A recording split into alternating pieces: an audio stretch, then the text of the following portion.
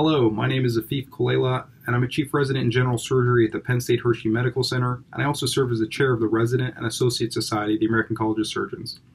To all the medical students who are participating in the match and entering a surgical discipline, whether that be general surgery, orthopedic surgery, ENT, OB-GYN, urology, or ophthalmology, just to name a few, on behalf of our leadership, I wanted to wish you all congratulations to those of you who have already matched, and wish you all the best to those who will be opening your envelopes on March 16.